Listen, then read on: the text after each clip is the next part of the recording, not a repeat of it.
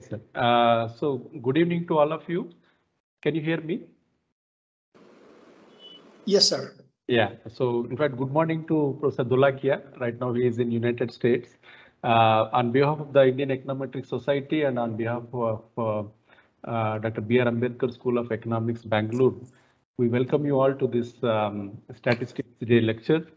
As you all know that 29th June every year, which is the birthday of our father of Indian statistics, Professor P.C. Mahalanobis' birthday, the government of India celebrates this as a day of national statistics to commemorate the pioneering contributions of Professor Mahalanobis to the field of Indian statistics. And I'm sure all of you know that his pioneering work on a national sample survey is, in fact, even now it is being used by many countries in the world. In fact, for the Indian Econometric Society, it's actually a special day for us. This society is actually nurtured by Professor Mahalanobis in the initial days with the help of Professor C.R. Rao as early as in 1960s. Since last year, we have been having this lecture series jointly organized by these two institutions. And last year, we had a very interesting talk by Dr. Barman.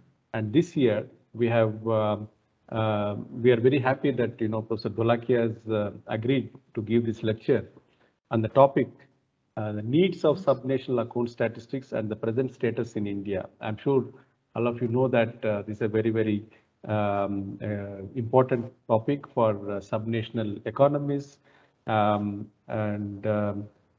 I'm sure most of you know about the contributions of Professor Dholakia. In fact, he's not new to the Indian Econometric Society, but since there are many students of our university who are participating in this event, for their benefit, I would like to introduce briefly Professor Dholakia, sir.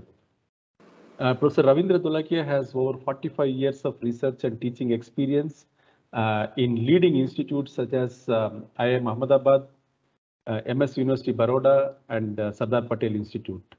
His areas of research interests are macroeconomic policies, growth and development, agriculture, urbanization, labor, productivity, health and education, and in the areas of national and subnational accounts. He has worked in various government committees. In fact, the list is very long, and I'm going to only quote few of them. And in fact, he was a member of the first Monetary Policy Committee of the Reserve Bank of India, a member of the 6th Central Pay Commission, member of the high-level committees on 10th Advisory Board of CAG, a committee on savings and investment estimation, expert committee on economic revival measures, including fiscal restructuring in the state economy post-COVID-19, restructuring of the state public sector units, the public debt management committee. In fact, the list goes on. There are so many things which Dr. Dholakia has actually served and contributed for the public policy. For our interest, Professor Dholakia has actually chaired two important committees. One on Committee on Financial Sector Statistics. In fact, when Dr. Barman was chairman of the National Statistical Commission, this committee was formed under Dr. Dholakia. And then later, there's a advisory committee on subnational accounts appointed by the Ministry of Statistics and Program Implementation. He has served in various companies and institutions as independent directors. And in fact, very recently, he has been nominated to the RBI Central Board. It's a very prestigious institute, prestigious position as independent director. Above all, I think for us, what is very important is he is our own past president of the Indian Econometric Society and a very important pillar of the Indian Econometric Society. So we welcome you, sir, for this lecture. And in fact, this lecture would be chaired by another stalwart in Indian official statistics, Dr. R.B. Barman. In fact, last year he has given this lecture, a Statistics Day lecture. And Dr. Barman had a very long stint at the RBI, retired as the executive director in charge of the statistics and economics. And in fact, during his stint in RBI, he has contributed immensely to the official statistics. For one of the reasons why RBI has been a main source for statistics, official statistics for researchers and students in the country, I think the credit actually goes to Dr. Barman for his contributions in making these statistics available for the Indian researchers. He has also served as the chairman of the National Statistical Commission, and during his period, a number of committees were formed and made significant recommendations for strengthening the official statistics in the country. Last year, Dr. Barman also received Professor P.C. Mahanlobi's award from the Ministry of Statistics and Program Implementation for his outstanding contributions to the official statistics. He was the second person to receive after Dr. C. Rangarajan. Actually, that's a very, very prestigious for all of us. He is also one of our past presidents, and currently he is the managing trustee of the Indian Economic Society, Econometric Society Trust. And I welcome you, sir, for this session, for chairing. I also would like to acknowledge the presence of many other leading econometricians. Professor K.L. Krishna is online. Professor Nachane is also supposed to join. I'm sure he will be joining soon. We have Professor M. Ramachandran, who is our current president of the Indian Econometric Society. We also have other friends like Dr. D.V.S. Shastri and many officials from Ministry of Statistics and Program Implementation, and also from the state DES. I think that's where I think that's going to be very useful. The lecture is going to be very useful for State Department of Economics and Statistics. Before we leave the floor to Dr. Dholakia, I request all the participants to raise any questions that you have in the chat box. At the end of the lecture, we will take it one by one, and so that my colleague Dr. Bipin will actually coordinate that Q&A session. So with this, again, I welcome all of you. There are many of our students also part of this, and I welcome all of you for this Statistics Day lecture. And I request Dr. Dholakia to give his talk. Thank you so much. Thank you, Professor Bhanumurthy. Respected Professor K.L. Krishna, Dr. R.B. Barman, and various other friends from Econometric Society and State Statistical Bureaus, and of course the MOSPI, who would be listening to this lecture. It is a pleasure to really interact and give this lecture on such an important day. This is a Statistics Day. One of the purposes of the Statistics Day is basically to bring the producers and the users of the statistics together and actually share both their concerns. I think the users need to understand what are the constraints on the producers of the statistics in this country, and the producers should understand what are the needs and what are the requirements of the statistics that they are producing by the users. I think if this dialogue is very productively and fruitfully carried out, it will be a very useful contribution, because probably the requirements will be addressed by the producers of the statistics in this country, and the users should understand what best use they can make of the statistics. Sometimes the users have the tendency to ignore some of the constraints and some of the fundamental methodologies and assumptions which are required to produce certain kind of statistics, and apply those techniques which may not be really warranted by the quality of the data. But anyway, I think that is the whole idea. That is the reason why I chose this topic. And just it's a question of recognizing a few things here and there. So let me share the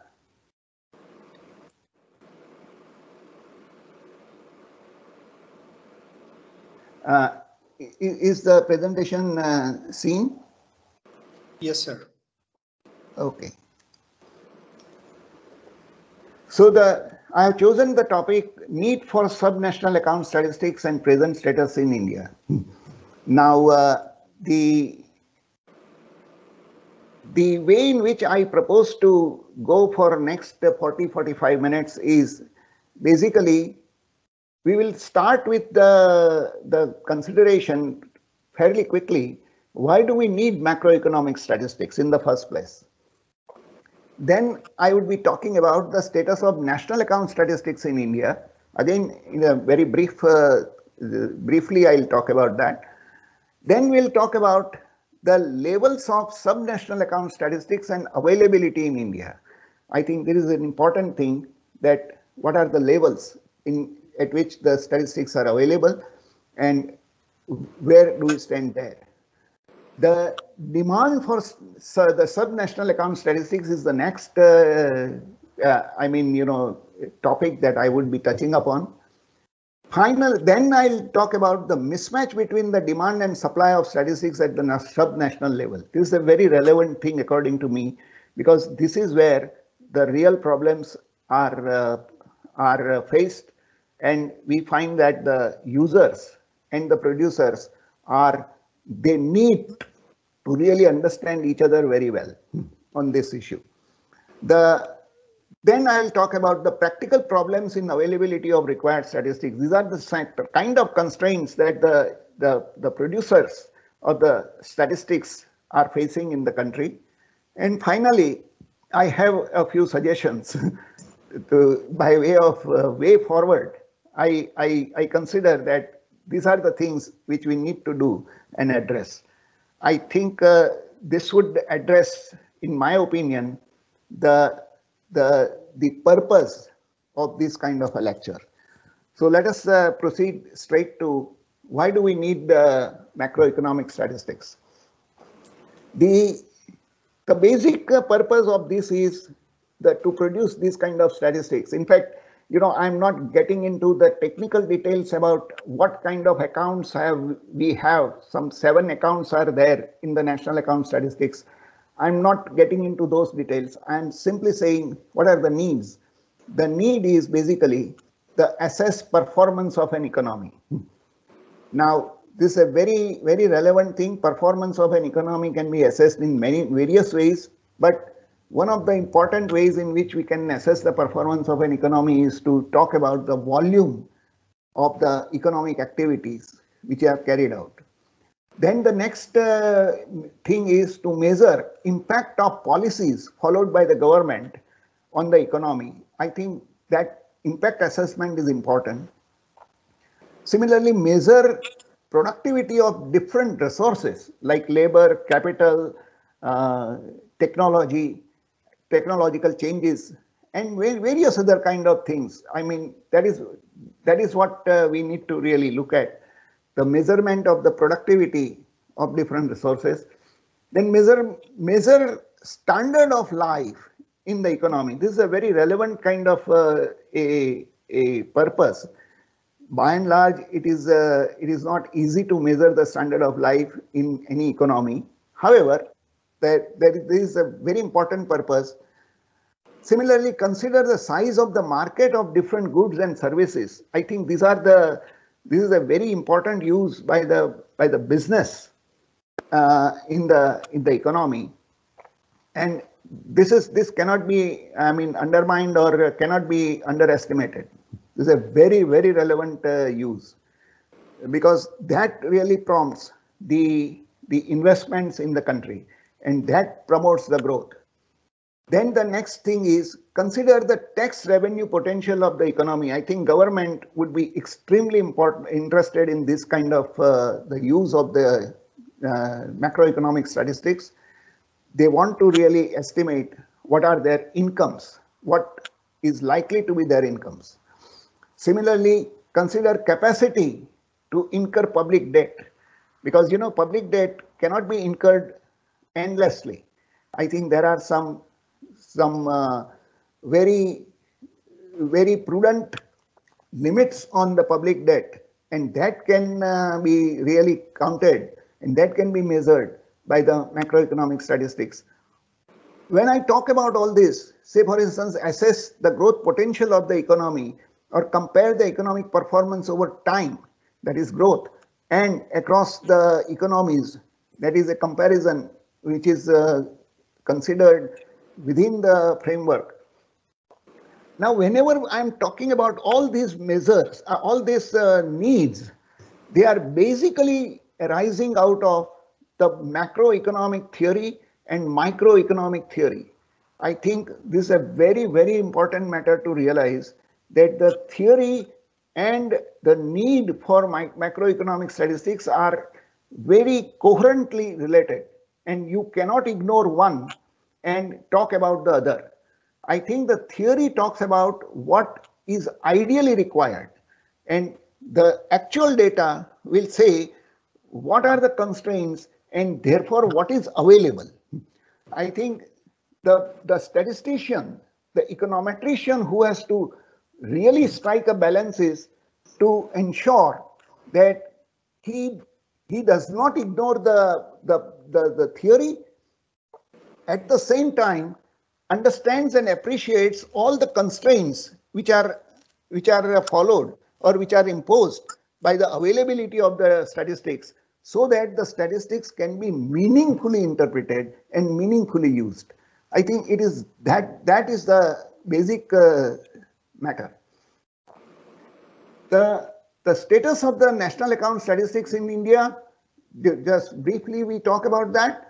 Availability is satisfactory for most of the uses. Whatever uses I have enlisted, the availability is reasonably satisfactory.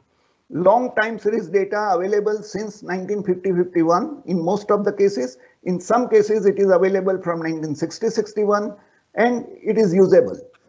Quarterly estimates and regular revisions as per the pre-announced calendar is also there. So we are by now following a very, very clearly pre-announced calendar to release the estimates, both quarterly and advanced and revised. I think it's a regular revisions which are taking place. What is most relevant is there are 16 measures of aggregate product, and these are very relevant matter, and all these things are available at the national level. The distinctions are gross and net. The difference is the depreciation or the consumption of fixed capital.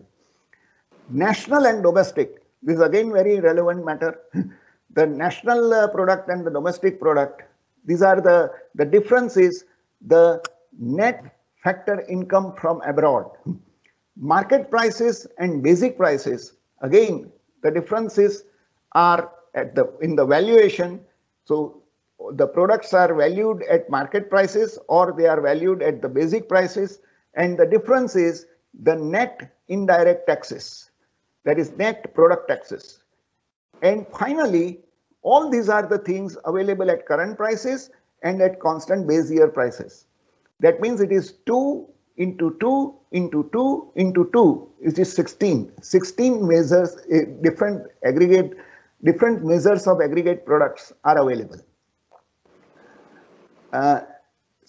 Over and above that, there are two other measures of aggregate incomes, namely personal income and personal disposable income are also available at the national level. This is the broad availability. Then we can say that the estimates of supply side by sectors of activity like agriculture, manufacturing, mining, forestry, fishery, then the trade, transport and other services. These are all the kind of things. About 17 sectors and subsectors are available. So the estimates on the supply side is by sectors of activity. Then you have estimates of the public sector accounts which are also available. Estimates by rural urban residents is only available for the base years. So whenever the base year is changed, these estimates of rural urban incomes are also made available, but it is not a regular time series that is available. This is a very relevant matter. You need this kind of changes in the urban rural incomes once in a while. You don't necessarily require a regular kind of a time series. This is what the producers of the statistics believe, and probably the users also do not put the demand or pressure to get the rural urban income differentials on a regular series.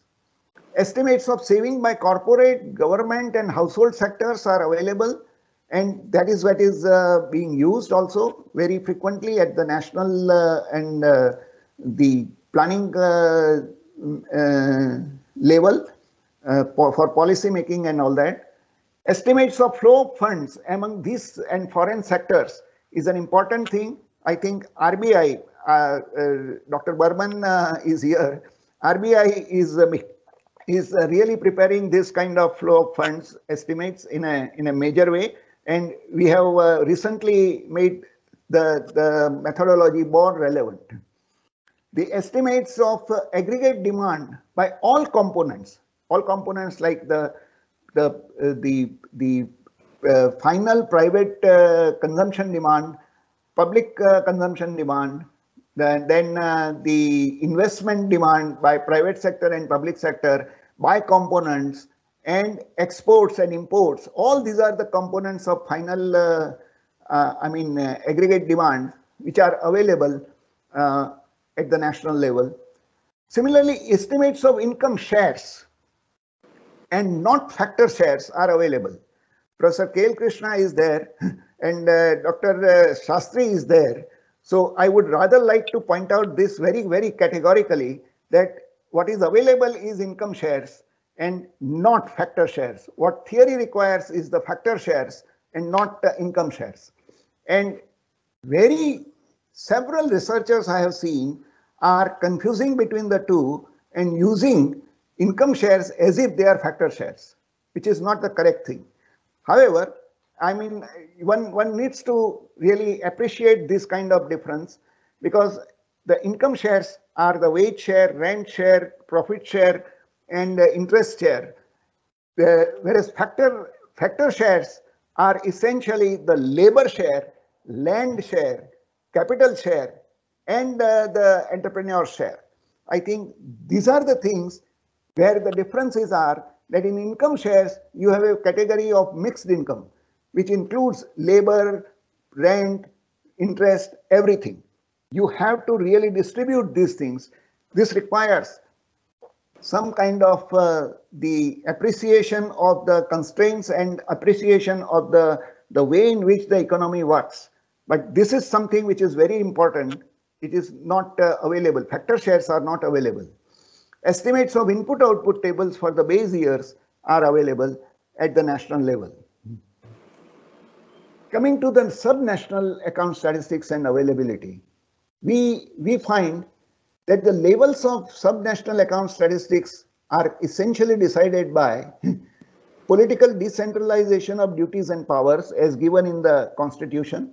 And we have 3 layers, that is, you have center, state, and the Panchayati Raj institutions. So essentially, it is the 3-layer things. We have approximated these 3 layers as the center, then the states, because states are very, very important constituents of the nation, and then you have the districts.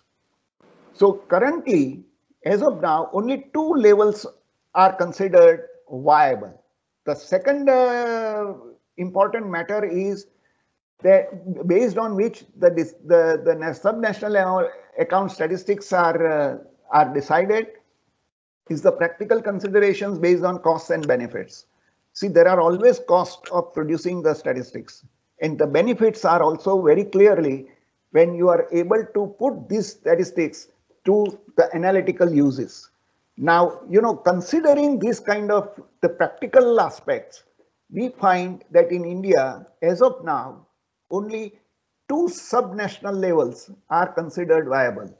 The states, including the union territories, are the ones which is one level, and the districts, which is the other level.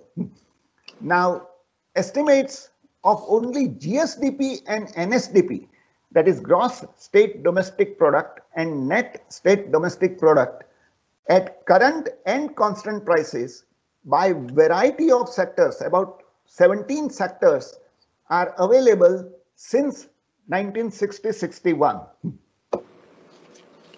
Since 2011-12, estimates at market prices are also attempted. However, I have my very serious reservations about this kind of the estimates, because the methodology is only an experimental methodology. In fact, it is not a serious methodology at all to get the market prices at the state level.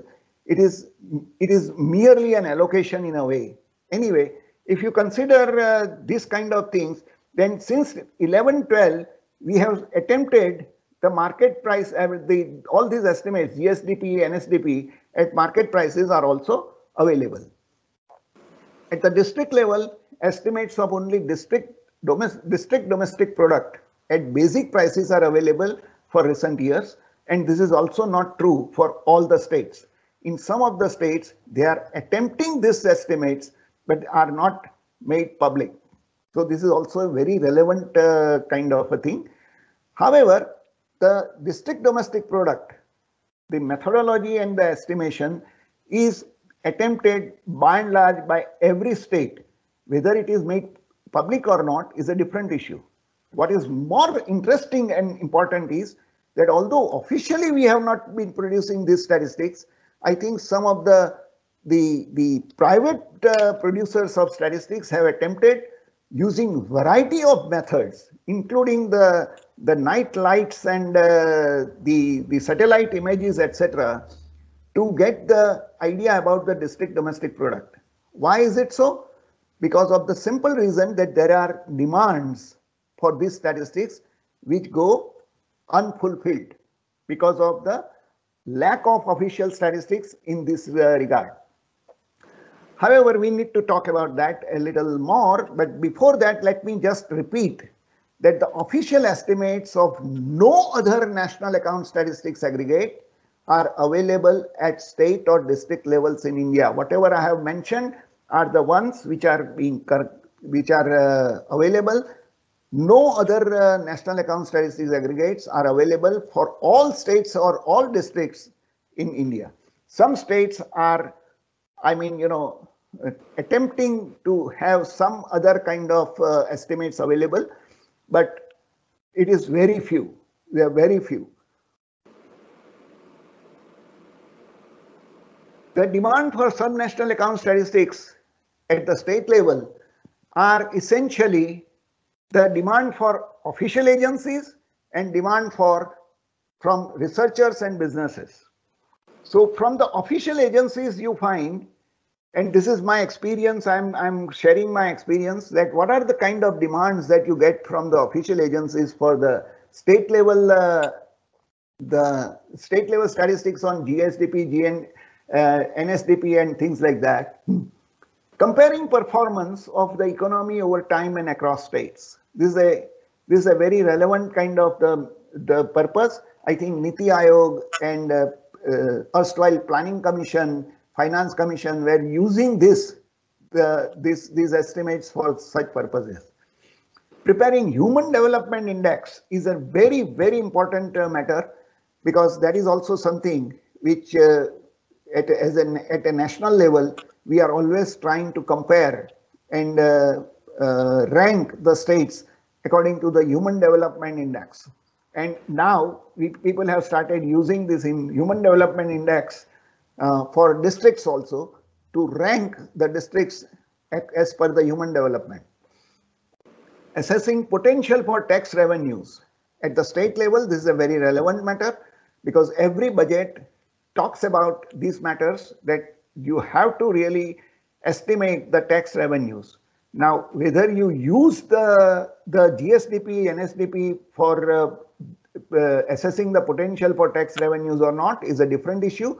But in several states, these are actually being used for assessing the potential of the tax revenues. Providing fiscal discipline targets, including public borrowing. Say, for instance, there are the Fiscal and Fiscal Responsibility and Budget Management Act at the national level, and the FRL at the state level are now requiring us to provide the fiscal discipline targets in terms of the fiscal deficit proportion to the GDP, the GSDP is required, because that is the target that we have to achieve. So for that purpose we need GSDP. Similarly, for public borrowing, how much public borrowing is allowed or required or is feasible, prudently feasible, is also being considered by this kind of statistics, namely the GSDP or NSDP. Some public policies on incentivizing or taxing specific activities are also required. For that, we need the estimates of GSDP, NSDP by various sectors and subsectors, so that we can actually see where exactly there is a need for a specific taxing purpose or for incentivizing. Finally, there is a need for measuring the standard of life of people, because this is something which is politically very important, and people want to really compare the standard of life over the time and across the states or across the geographies. The demand for researchers and businesses for the state account statistics is essentially in terms of assessing the level and trend of state income inequality. This is a very relevant matter. That this is something which is basically used, the state income statistics. I think the researchers who might be attending this the lecture, and several of them also contribute papers in the Econometric conference and various other conferences, are essentially using the state income estimates to measure and talk about the level and trend of the state income inequality in the country at a point in time and over the period of time. Similarly, the businesses are essentially demanding this statistics for assessing the market potential for specific products. I think these are the kind of uses that we are currently finding for the subnational account statistics at the state level. What is significant, and for a person like me, what is really a matter of concern is that there is hardly any demand for official statistics for assessing sources of growth and growth potential at the state level. There is hardly any demand for assessing or estimating the savings and investment rates at the state level. There is hardly any demand for private consumption patterns at the state level. There is hardly any demand for international exports and imports emanating from the states. I think this is also very, very interesting and important thing. Even the businesses are not asking for this kind of statistics. This is a very relevant lacuna. Domestic exports and imports to the rest of the country, international, because the state exports to the other states and other territories, and also to the international exports. I think both these kind of things are very, very important. The input-output tables at the state level, again, are not in great demands at all. Of late, we find that these demands have started getting registered, but otherwise, these are not the demands which are really hard pressing in that context. Similarly, rural-urban income differential, even for a one point in time, is not getting demanded. I think this is a very important matter that we need to really consider, that rural-urban income differentials are important. What people substitute is the consumption differential. Now, consumption differential and income differentials are two very different things, and one cannot be used for the other. Similarly, flow of funds among sectors and the states, again not attempted at the state level.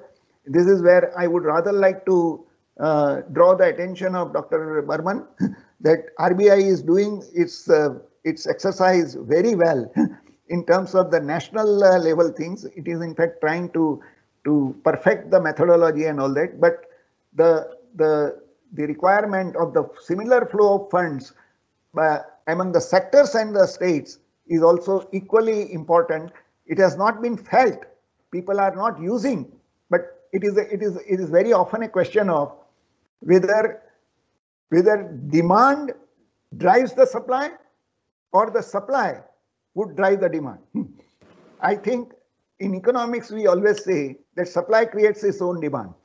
So we should follow that kind of a principle and prepare some of the statistics. Even if it is currently not demanded, maybe it will start gathering the demand and uses.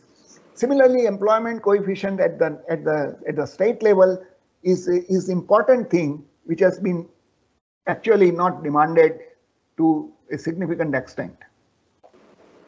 Demand for subnational account statistics at the district level, if you find that at the district level demand for official agencies is only for comparing standard of life across districts, preparing human development index for the district, because these are the two things which the official agencies are interested in looking at.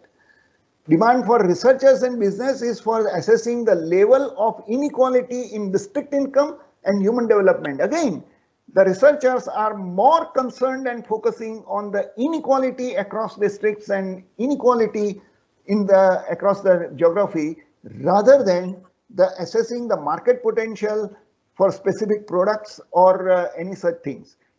I think assessing the market potential for specific products is a demand coming from the businesses, and it is again for a very specific kind of the market that they are looking at. What is again disturbing is hardly any demand for the official statistics at the district level is arising out of any public policy decisions at the district or state. Public policy decisions at the district or the state does not use the district domestic product estimates at all. Use in allocating resources by state finance commissions, wherever there are state finance commission operating, I'm pained to say that very few of them, if at all, are asking for or even aware about the district domestic product estimates. I think without that, they are going ahead and allocating the resources.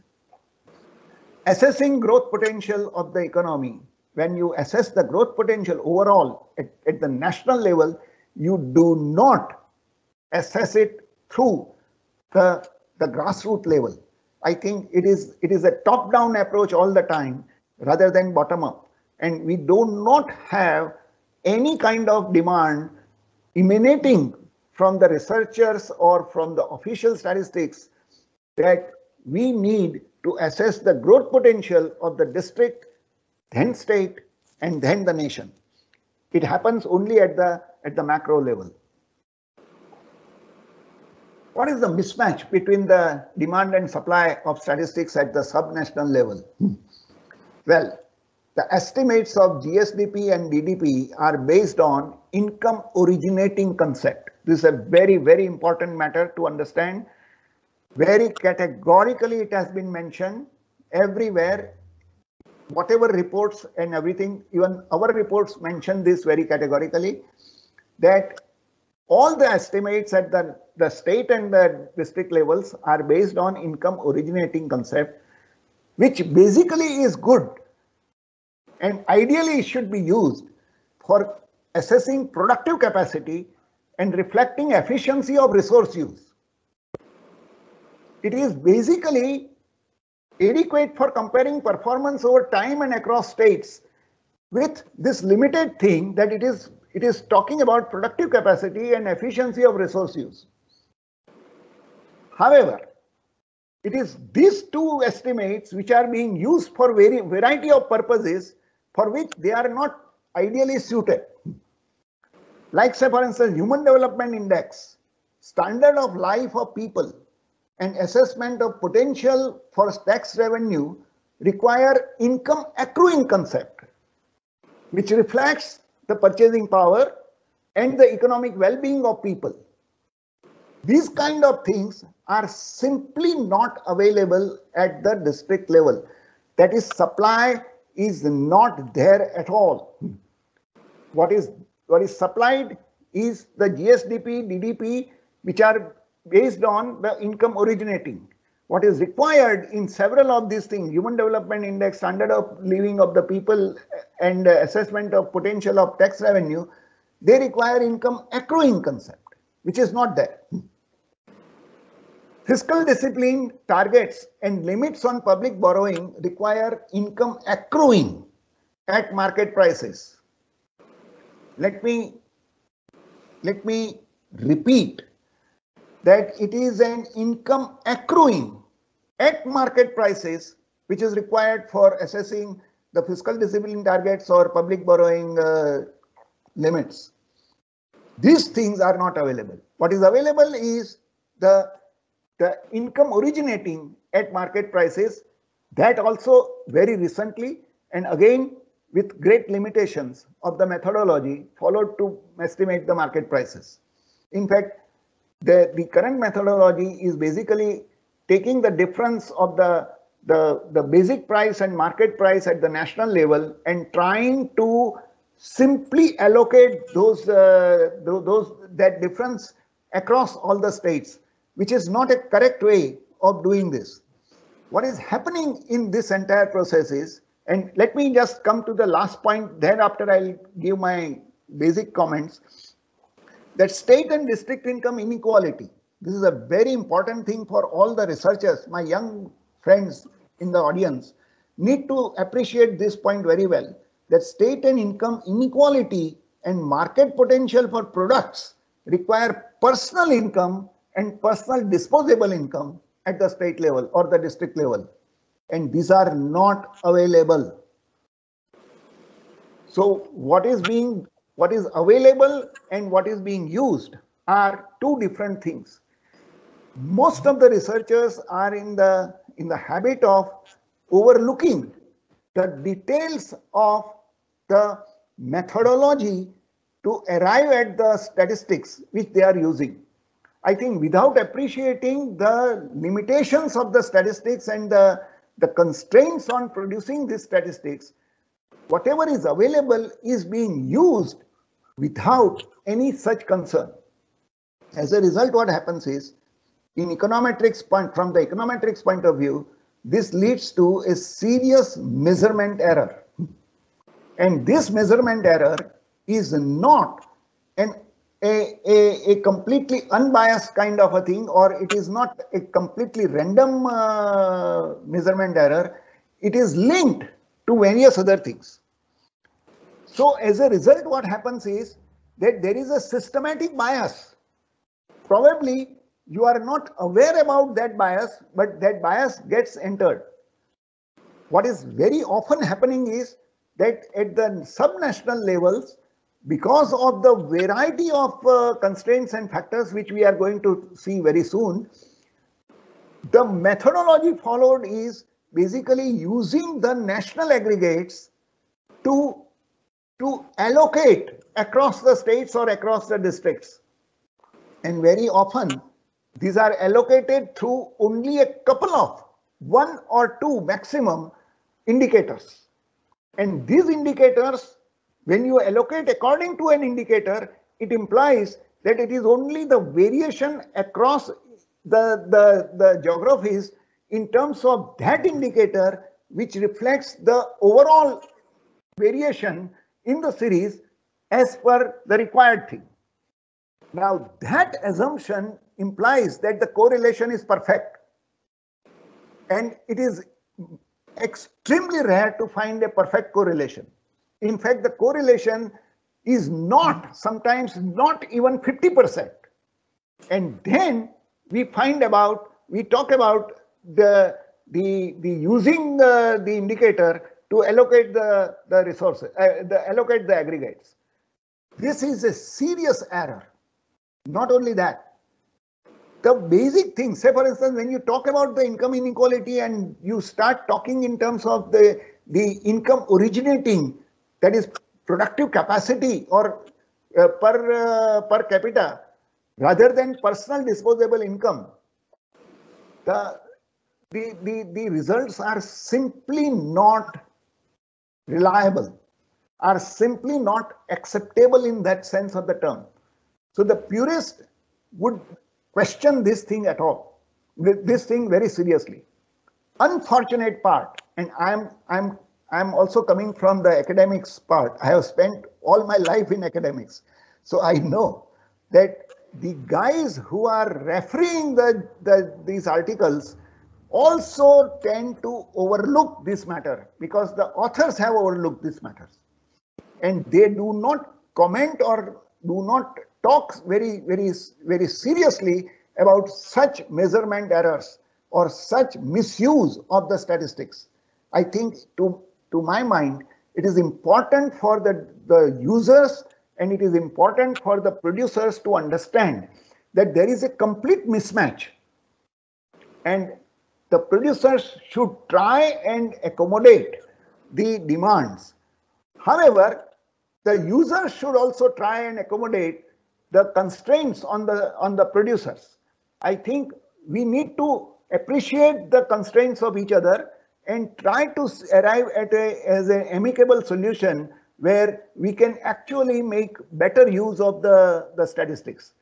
We need to improve, we need to go about doing certain things, but we cannot compromise on the quality of conclusions and quality of research. I think what is happening is we are turning blind to some of these kind of the limitations and the constraints, and as a result we unnecessarily get into a certain conclusions which are not warranted at all. Coming to the practical problems of availability, let me say the data sources, you need digitization and computerization have opened up new and more comprehensive data sources, not fully conducive to the subnational level estimation like MCA 21, some financial products. These are some of the obvious illustrations where the data sources are not conducive to the subnational level estimation. We need to work on that, and we need to make sure that these data sources can be used. Otherwise, they are extremely good data sources at the national level. Timeliness of responses, voluntary and not mandatory. This is an issue which the CSO, the erstwhile CSO, was raising all along, all the time, that the submission of the statistics is only voluntary in our country and not mandatory. As a result, regular delays in data collection and compilation takes place. Inadequate timely responses make the estimates inaccurate and unreliable.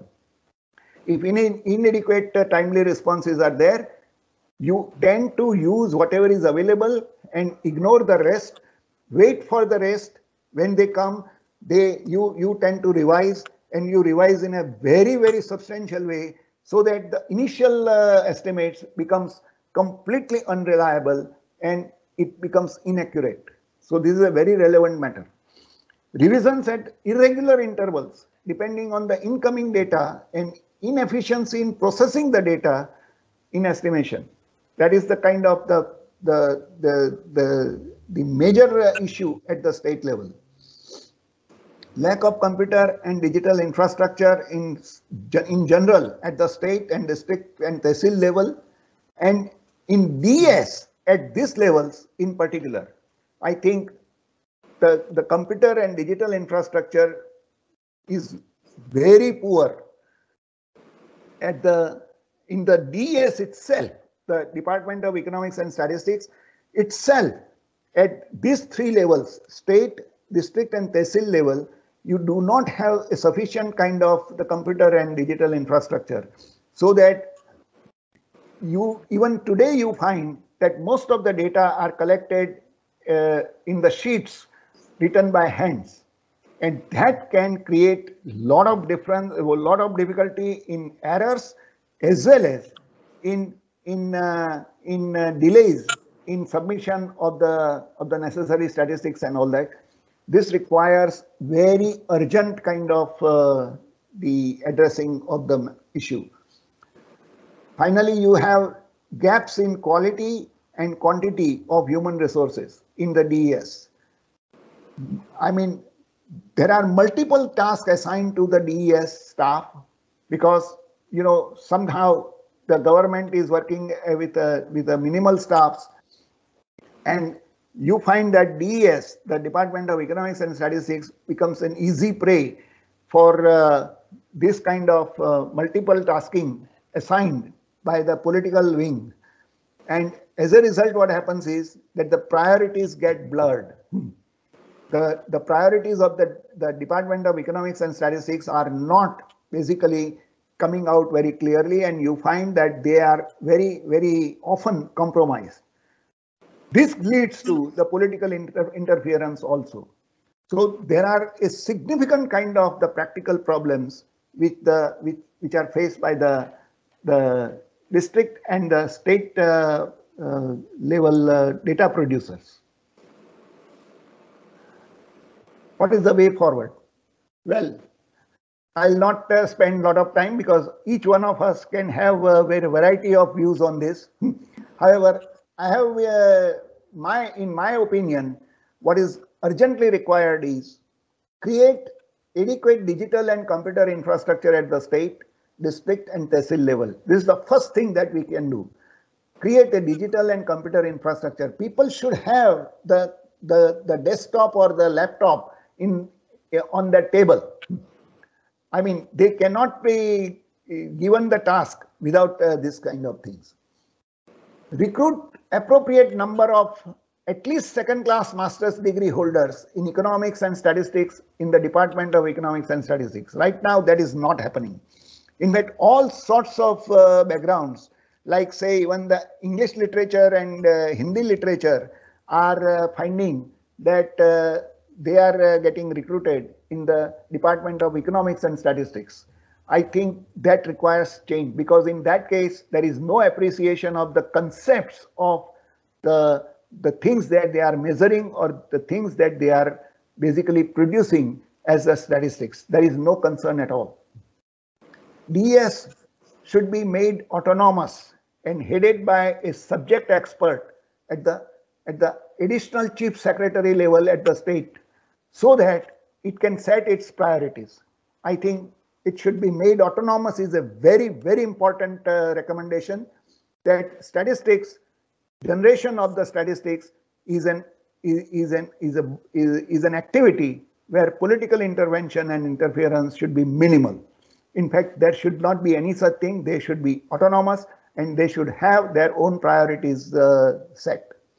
Therefore, you need a subject matter specialist to head that department, and the level of that person should be additional chief secretary, so that the other state bureaucracy should be really, be made answerable. Well-defined calendar for regular revision of estimates should be announced and followed. This goes without saying. Regular in-house training for the DES staff in relevant subjects should be carried out. This is again a very relevant matter. Finally, a nationwide sample survey of income, savings and expenditure by households is an important thing which is lacking in this country, and the need is felt for a long period of time. I think it should be regularly carried out by the NSSO, covering all districts and rural urban residents. Once this happens, I think this is a recommendation you find in all important committees and all important national level things, in which at least I was a member, and I'm talking from the days of Professor Rangarajan's commission down to my own committee. We are finding that this is a very, very important matter. Once this happens, we will be able to really attempt meaningful estimation of the income accruing, and we will be in a position to talk about more meaningfully about some of the inequalities and other kind of the mismatches that we were talking about earlier will be addressed. Thank you very much. Okay, I think thanks, Professor Dholakia, for a very wonderful exposition on the sub-national statistics. And I know that you have been deeply involved with the Gujarat statistical system. So you have a first-hand knowledge about what is going on. And that is truly reflected in today's talk. And I think it talks about the outcome that is expected out of theory and the actual outcome, and this is where the role of statistics comes in a big way. And you have put things in a very nice way. Before I make my own comments, I think it will be in fitness that we throw it open to the audience for a few questions. Yeah, I think Mr. Bhanumurthy has the chat box in his control. I think Mr. Bhanumurthy, can you please take over on the question? I think my colleague Dr. Bipin will take over, sir. Bipin, can you? Yeah, sure. So we have a few questions here on the chat box. Okay, so the first question is how to maintain it's coming from Pradeep Panda. So how to maintain the sanctity of data and why social sector data or data on sustainable development goals are not available at subnational levels. Would you want me to answer them right now, or all the questions first and then I answer? How do we go about? I can see three or four questions here. So the first question is on the social statistics, right? Yes, how to maintain the sanctity of the data is the first question. Sanctity of the data. Of the data. And then why social sector data or data on sustainable development goals are not available at subnational level. Okay.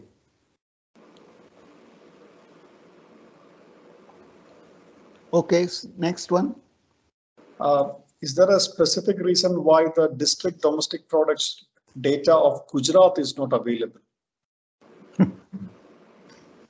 And he has raised a few other questions as well. To what extent can we rely on the district domestic products data for comparison for the same state over the years and making comparison across states? Okay.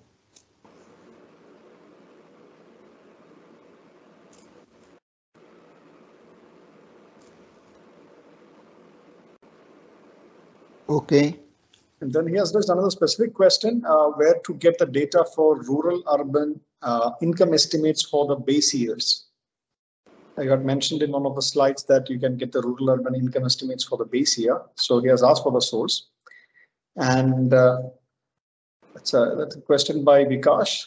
Vikash was our faculty. And there is another question from Amay Sapre from NIPFP. So his question is that a significant part of the nominal GSDP, except agriculture, are allocated from national totals, and for most of the states, All India Consumer Price Index is used for deflating the current prices. Okay, these are leading to serious sectoral level measurement errors. What is your view on following a bottom-up approach for sectors wherever possible? Great. And here's another question as well. How do we do regional accounting when data collection is being centralized? Great. Regional accounting. Yeah. When data collection. There are a few more questions. Probably you can answer these questions and we will take up those questions. Okay. Okay. Since there are other questions, so I'll be brief in my answers. Professor Barman, you may also like to address some of these questions yourself also, because you have far more practical experience of handling some of these things. So yeah, you can also. we will tell Yeah, in yeah. broad terms, considering the time limit. Yes, yes, yes. I'll try Yes. to broadly try to give Sure. my mind on what we need to do. No, no, sure. I think the question about the sanctity of the data, see, the whole idea about this thing is that I was I referred to the data that is, the estimates production by the agencies at the official agencies at the state level. We have to start believing that some of the data that are being collected are from the fundamental ground level sources, like say in agriculture and mining or forestry or fishery or any primary activity. You find that the data are emanated from the ground level, and these are the data getting used at the state statistical bureaus for estimating these things. For district domestic product also, these data are being used. So I'm using some of these questions basically all together to answer more or less the similar things. So essentially what you find is that the primary sector's data are by and large collected from bottom. Even the prices of the primary products by and large are collected at the ground level, and that is how they are being used. For some of the products where the prices are not available, or for the production data is not reliably available, it is only at the national level or at the state level, whatever are the estimates, they are getting allocated to the states by making some assumptions about the productivity per acre, etc. And then you are generating those estimates. So as far as the sanctity of data is concerned, we have to believe that the data, that there is enough sanctity of this data. They are not getting manipulated at all. You cannot start questioning this kind of things. You have to believe and you have to say that the data are fairly collected. As far as the social sector statistics is concerned, probably that is not a part of my talk right now. Because social sector statistics, essentially, if you are talking in terms of it is not a part and parcel of the national account statistics per se. And I was talking about sub-national account statistics. Therefore, these kind of data are, whether the sustainable development data, part is available or not, I would rather say that to the extent it gets reflected through the sub-national account statistics, these are the things which are getting reflected, but not, you are absolutely right, they are not currently getting reflected to the extent to which it is required. Is there any specific reason for DDP estimates not getting published in Gujarat?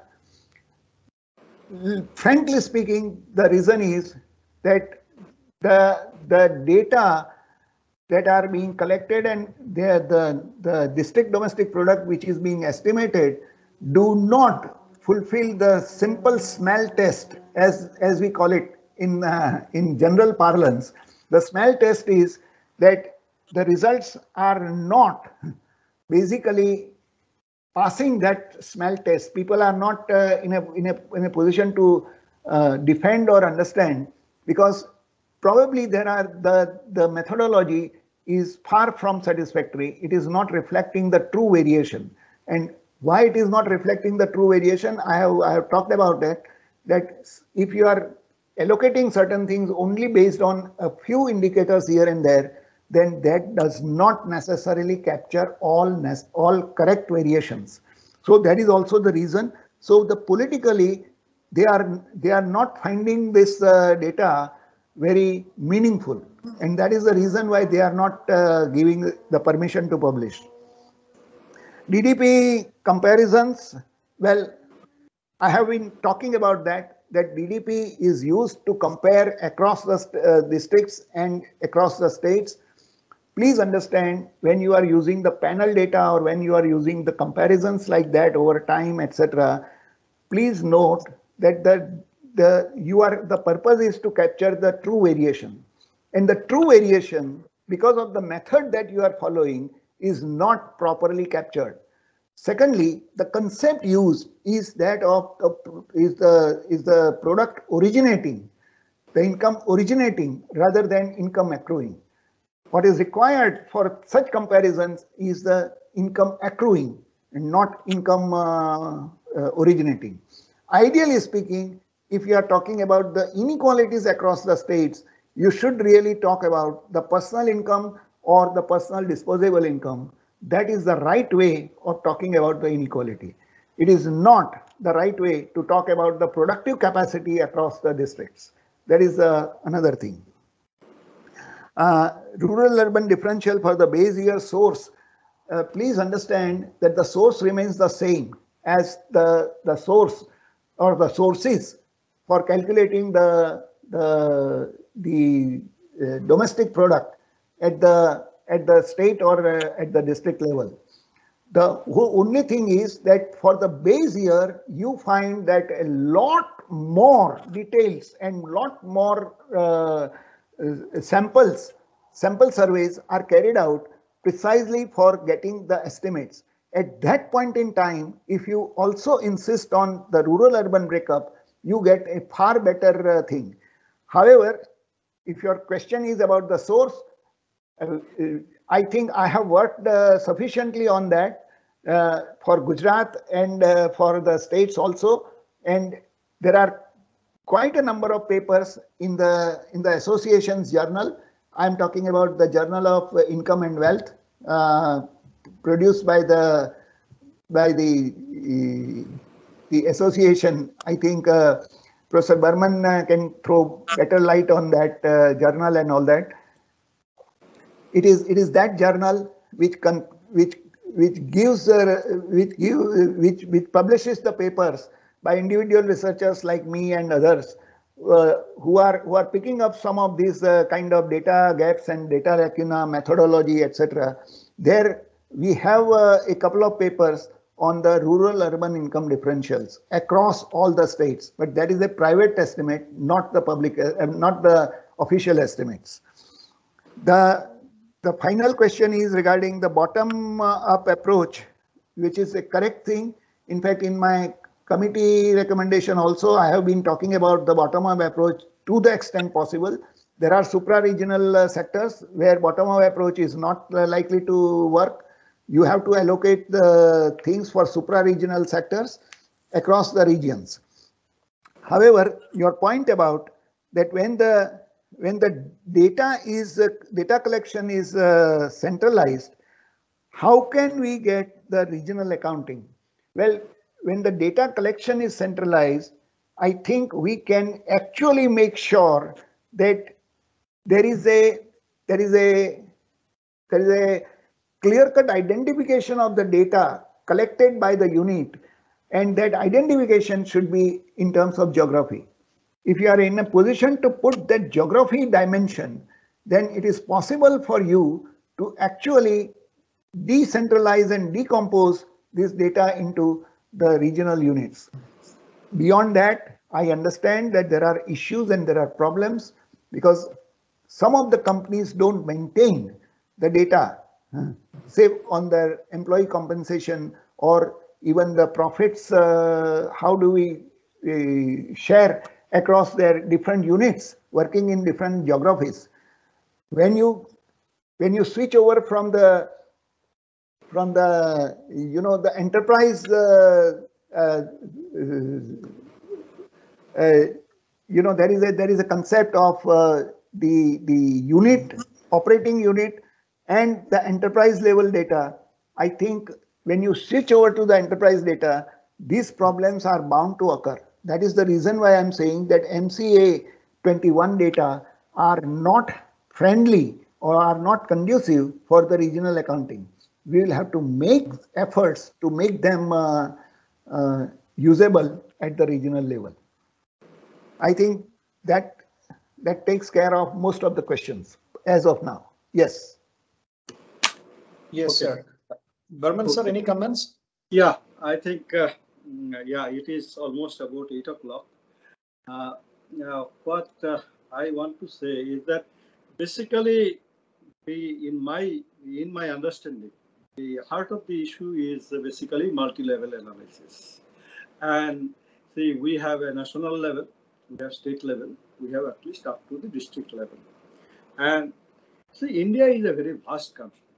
In that country, the aggregate level and the aggregate level analysis is okay. It serves a very useful purpose. And there are certain constraints that is also there. But even some of our states are much bigger than many of the countries in the Western world. And then you see, even a district has about 25 lakhs of people, which is really big one. Now, if there is a question of heterogeneity, there is a question of non-linearity, there is a question of path dependence. All are part of our econometrics framework. Now, when we aggregate them, see what happens is that everything gets subsumed into the aggregate. That is one. And as I always say, that each of the distribution of variables are highly skewed. But by making it aggregates, we are compulsorily make it the homogeneous. What is that kind of a spherical distribution? So that is another problem. So we need to find out how to get into the multi-level framework of analysis. Today, granular data collection is much more possible because of e-governance. Whole lot of things have become part of the information processing system of the country. Let me give an example of for doing any kind of a survey, etc. We need a frame.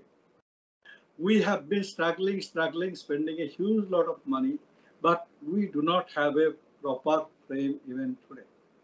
Now we do an economic census, of which later on analysis finds out that at least 60–70% of the units that are listed, they are not usable for the kind of analysis.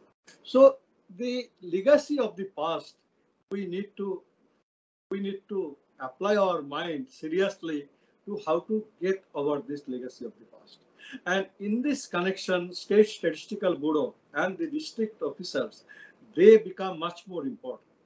And when we say centralization in the past, I say our states are, you see, it is a federal structure. So in this federal structure, states always will have very, very important role in terms of the statistics also. Plus, all kinds of parameters for measurement of performance also require at various levels of the state.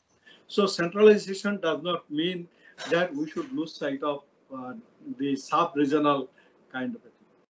Another very important part is that we always talk of quality, consistency, and coherence of data. Now, whatever we have been doing in the past on quality, consistency, and coherence, present system says that these are not all. See, right at the stage of collection itself, you have to check for quality. One check. Then extraction, transformation, and loading, which goes into the big data or data warehouse. At this stage, you need to have another set of check for quality. Then final stage where coherence is required. And today you have seen whole lot of criticism on the GDP estimate that came out with the revised series, because people have access to various kind of data, and we official statisticians find it extremely difficult to defend ourselves, because see, our system for checking for quality, consistency, and coherence is highly deficient. We must absorb, as you have rightly pointed out in your presentation, we must absorb technology in a big way to improve our statistical system. Next comes, as you have also pointed out, the measurement. Measurement of each variables come basically from the economic concept. And we need to see whatever shortcomings, whatever additional demands you have put in, I think it should be all part of our statistical system. And we should be in a position to find out a kind of the list of items that we need to collect, some of them on a regular basis, some of them with less frequency, considering that they do not change so often. So it can be 3 years, 5 years, etc. But there is a need for a complete thought on what is on the demand side. You have rightly put on what is on the supply side, what is the gap, and how to bridge the gap on the statistics, and what kind of a statistical data we should have. That is again very important. Yeah, very important issue. Then a question of the welfare, which you have touched in some way by Human Development Index and that kind of a thing. Again, as you have rightly pointed out, that we have attempts at district level, this level, etc., but there is no systematic approach, systematic way to get into a kind of a national level where we have this kind of a data, which are very important. Apart from income, people don't live on money alone, income alone. People have so many other things, education, housing, and all other things which are part of the Human Development Index. Now we need to integrate them together so that we understand the kind of a development that is taking place in the country as a whole. So and then of course time is important. Now the question that comes out is that in today's world, even if we have aggregate, we should be in a position to drill down up to the ultimate level. That's what technology provides. That's what computer provides. So and Reserve Bank has done it right from 2000. You're knowing it. And today Reserve Bank with big data, etc., are going in a big way, much beyond the normal kind of a statistics, to get into much more into the risk and return parlor. Try to understand the risk that is forming in the system. That is also a part. We must understand what are the risks that is getting generated in the system. We should be in a position to come out. We should understand the risk well in time so that we are in a position to take appropriate measure to get into the risk. Second question is that we presume transmission channels, but what are the transmission channels, how the transmission takes place, whether urban transmission takes place in a particular way, rural transmission takes place in a particular way. So rural income, urban income, all these are possible. Now, if you have a GIS, geocoding of data sets, and you know what place and what not, you are in a position to get into urban, get into the rural. And this is an important part of structural transformation. And what our urbanization is doing for the economy, and how urbanization should be promoted to take care of the welfare in some way. This is a very important issue, on which we do not debate much, because somehow or other we do not have this kind of a data. I am really happy that these issues have come out in today's discussion. The issue that comes out is that you have also talked about productive capacity. You have also talked about the measurement of the accrued income and all these. I think these are all very important, and these are all which should be possible, which we should do. The question that comes out is that at one time our statistical system was leading, at least in the developing world. Today, the biggest problem of our statistical system is that we have not been able to absorb the technology that is needed. And methodology-wise, possibly India is still, I think, goes at a very high level, because our people are very advanced in terms of methodology. But what we really lack in a big way is the absorption of technology, which you have pointed out with your example of district level and how poorly equipped they are. But with all these things, I must appreciate Gujarat, because Gujarat, with the kind of a data warehousing that they have gone for, and the kind of a district level focus they have made with a target at the district level on the performance, I think this is one which should be learned for other states of the country. We must focus on what is our objective at the level of a district and what is the result, and evaluate them and find out whether we are getting the result as per our expectation. That's very, very important, because see, otherwise, how do we know what we are thinking and what we are planning? Ultimately, it is getting delivered or not. So, to that extent, the statistical system has become much more important today. And if India has to grow the way the government has projected $5 trillion economy by maybe 2026 or 27, whatever it may be, it talks about 10% plus growth rate. Our econometric exercise will not give us more than 7% or 7.5% growth rate. Our capital output ratio will not give us that kind of an output under any kind of a thing. But if you look at, you mentioned sometimes that what is the actual potential? The actual potential does not come from the past data only. The actual potential has to come from a different approach altogether. If China can produce in the per hectare output of paddy is 60% more than India's, even Bangladesh's per hectare output is more than India's. So we have really quite a bit of potential output gap, which is not captured as a part of past statistics, as a part of econometrics as such. Maybe our data envelopment analysis done in a particular way in a micro level can throw some light. But if India has to grow at 10% or more, which China did right from 80 onwards for 40 years, and today their economy is 5 to 6 times that of India's economy, we have no option but to strengthen our statistical system to go up to the sub-national level. You talked about flow of funds. I think we need to do much, much more on flow of funds kind of a thing. And yeah, as you know, our BSR system allows for going up to that level because that has account-wise information. And this is one important part. The corporate part, along with the factory part, if you can put establishment to map with the enterprise, you are in a position to break corporate into kind of a geography. And with that kind of a geography, even corporate in some way, you should be in a position to get flow of funds part sorted out in the kind of a corporate part of it. Government revenue and expenditure, I think it is amply possible to get into the sub-regional level. What remains is households, which is the challenging part of it. Now we should devise our sampling in such a way that we should be in a position to get the estimates up to the level of districts. And in various surveys, various ways we try to collect this. And if we integrate all of them together, the dream that you have, which I also have, I think both of us, and then for the country as a whole, I think we can see that our dream is fructified. But I think we need to steer up our systems to see that this happens. Reserve Bank, somehow we started 20 years back.